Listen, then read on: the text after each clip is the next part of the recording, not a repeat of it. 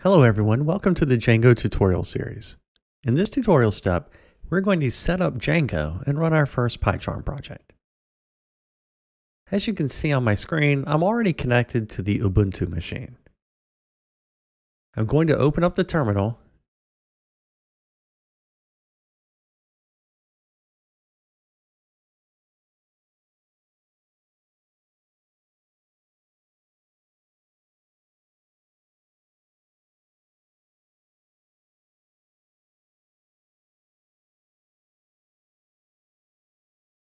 I will be installing Python and PostgreSQL dependencies, which are dependencies for our Django project.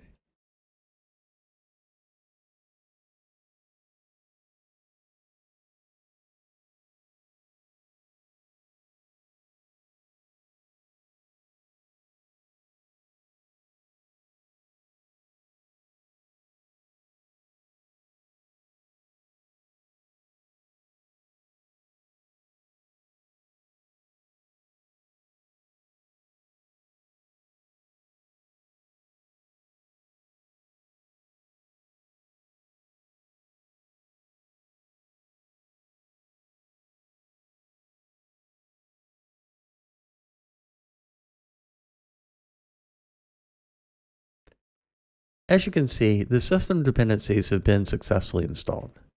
I will move forward with creating a new virtual environment. I'm going to name it as Django env, and -p flag stands for Path to the Python interpreter.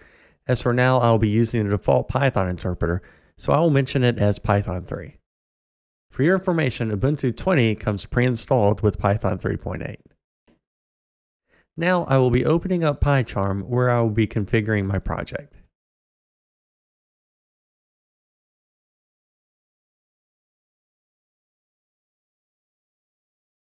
I click on Django and provide sample demo as my project name.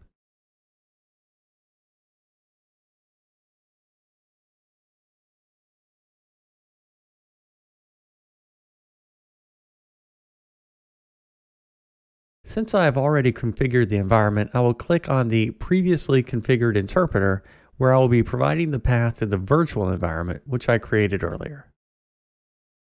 As you can see, it has automatically picked up the virtual environment. You can see PyCharm provides multiple ways to set up the Python interpreter. Everything looks good to me. I will click on OK. Now I click on Create. It takes a few seconds to initialize the project.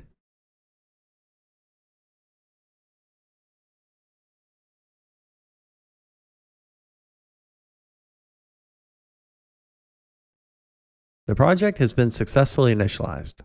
Let me change the appearance of the IDE.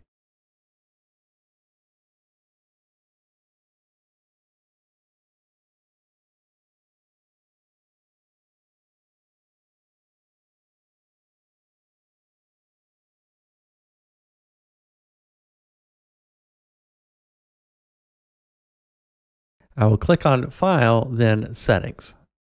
Under Appearance and Behavior, I changed the theme from Darkula to IntelliJ Light.